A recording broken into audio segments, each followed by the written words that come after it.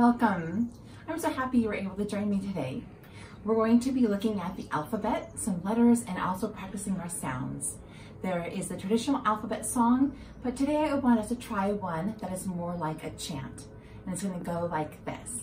We're going to say the letter, and then a little drum sound, and then the sound. So for example, A, A, B, B, B, B, C, K, K, K. There are lots of ways to learn our letters and sounds, and this is just one of them. The letters for our chant are made in colored shaving cream. A,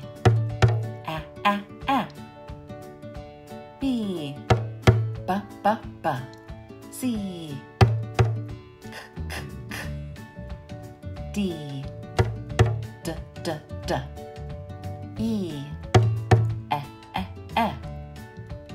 F, G, G, G, G, H, I, J,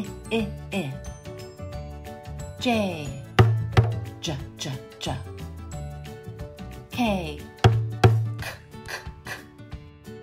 L, O, M,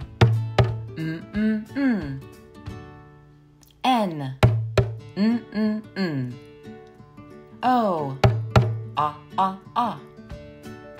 P, Q, Qu, R, S, T, U, V, W, X, Y, Z, Z. Thank you for practicing your letters and sounds with me. And until I see you again, remember that you are kind, you are smart, and you matter.